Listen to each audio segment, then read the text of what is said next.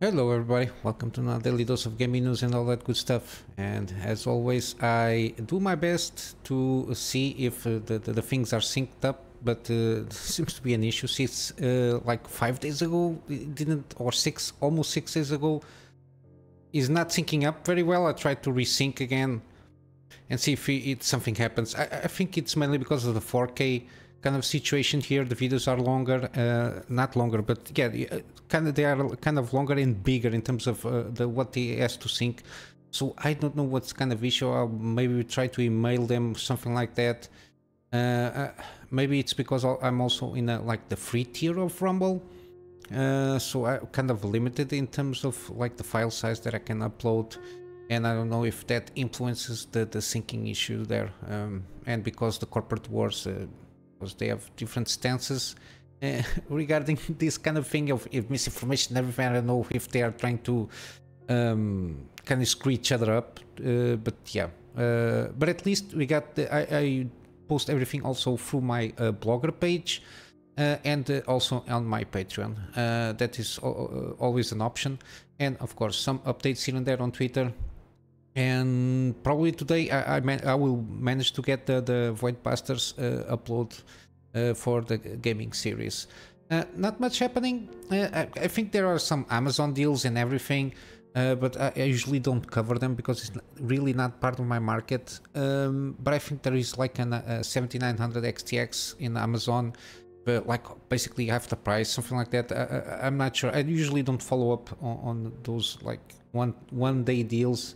I try to cover like stuff that like a promo at least a week that it's on par. So because if I start trying to check daily deals, I'm screwed. I don't have time to go around and search. But I saw some from my YouTube feed. There is some good deals on Amazon Day or something like that. I don't know what it's called, but yeah, today there's not much happening, but I got some good deals on the gaming side.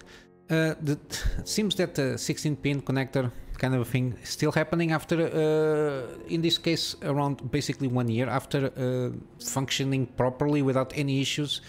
Again, this is like the sleeping death of these GPUs, because you can spend a year checking if the connections are good, everything is okay, no issues, and then all of a sudden, because I assume wear and tear, I assume mainly because not the quality of the plastic, but the fact that it might be susceptible to higher temperatures than what supposedly it's supposed to handle. The plastic, it will degrade over time, and maybe some becomes brittle or something like that, and then I don't know, maybe some short circuit, or all of a sudden, because it's more brittle or more soft, the plastic will starts to slide off, or I don't know. There is something happening there that from here and there was a couple of months we didn't see anything. I didn't see anything regarding this, but yeah, age will get those GPUs.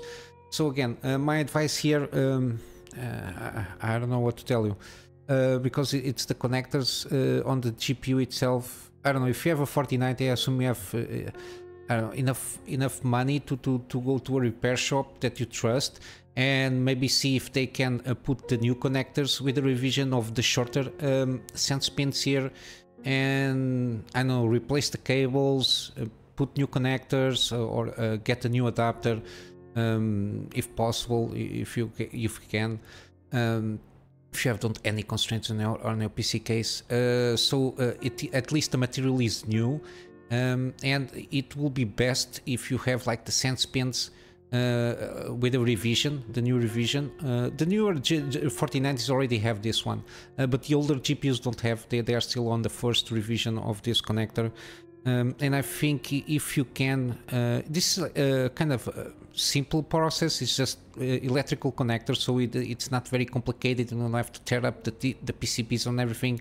In terms of how usually they go around this, I think it's very simple. If you manage to get the new revision, it has these 4 sense pins. They are shorter, so if the connector by any chance is not properly plugged, the sense pins will not will not ask for the power supply, the power, and there is no way of melting the connector and by extent your GPU.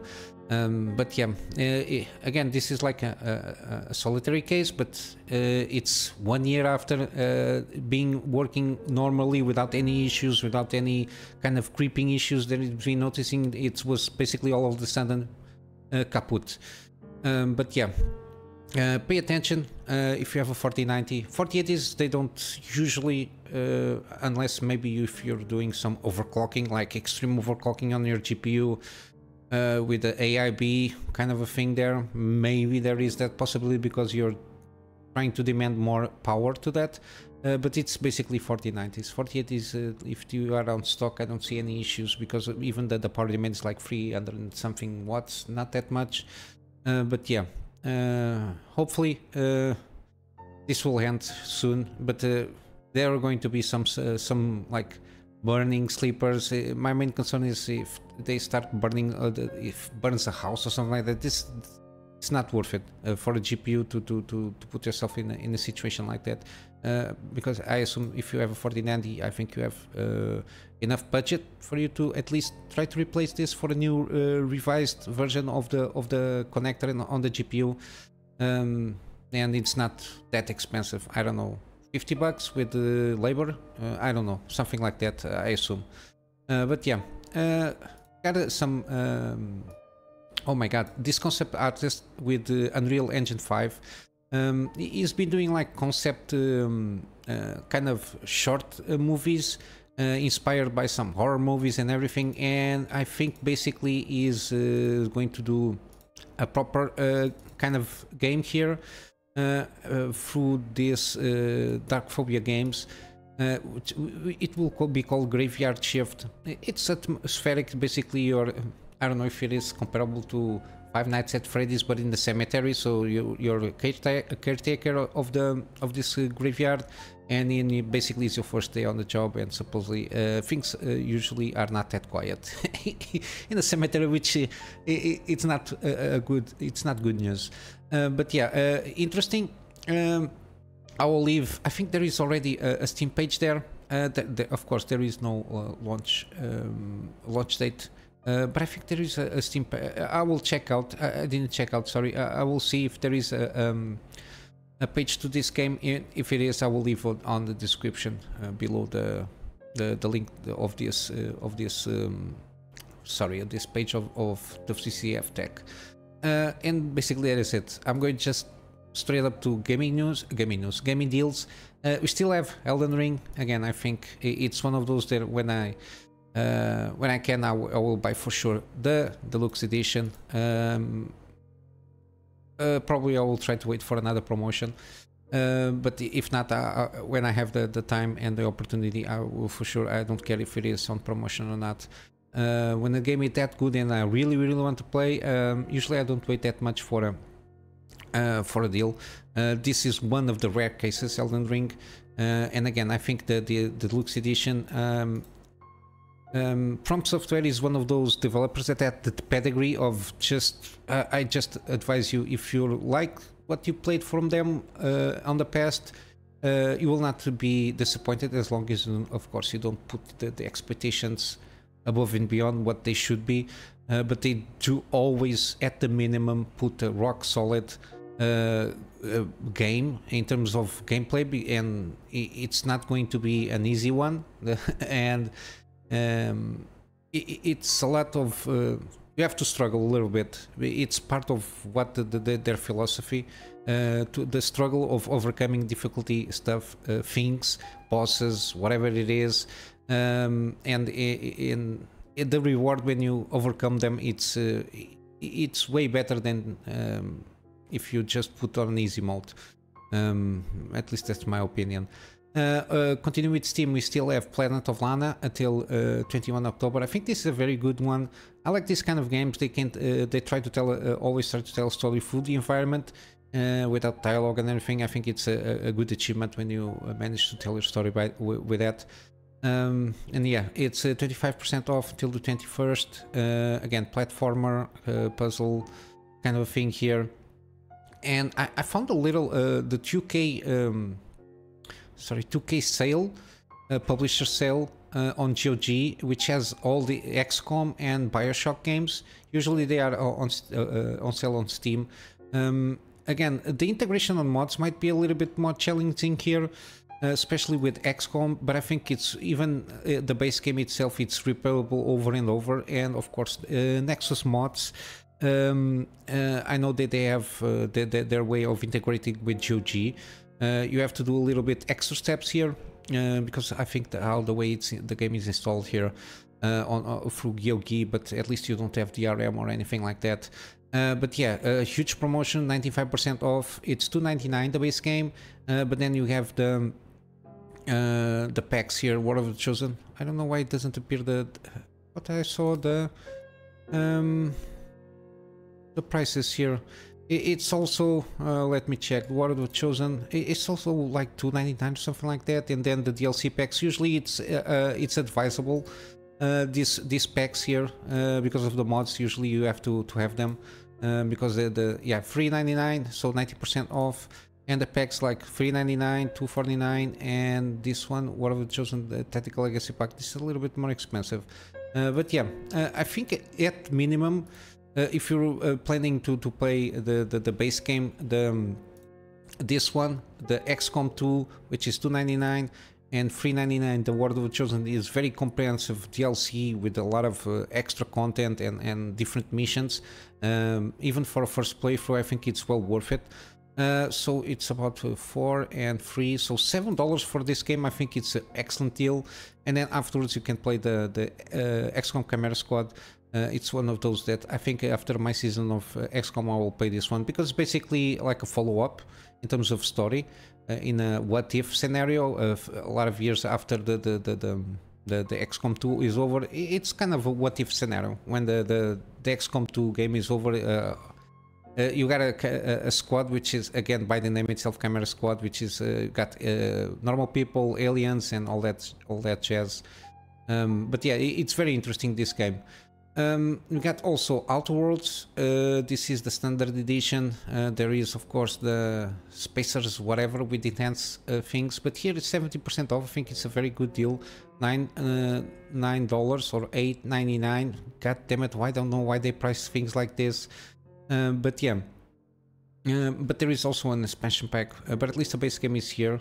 Kind of on the cheap. It's from the same guys that did Fallout New Vegas, so you will have that kind of style of humor, and also in terms of gameplay. I think it's one of those that I would like to play also in one of these days after I finish all the series. I'm trying to get from older games to newer games, so it's basically 6 years catching up. And also, of course, you got BioShock, the remastered versions, the first and the second one. They are in excellent deal here. They are basically in the same price that usually there is on Steam. So BioShock Remastered 1 and 2, 80% and 82%, and 85%, sorry. I think, yeah, the remastered BioShock 2 Classics include BioShock Remastered 1. Yeah, I think this is gets the...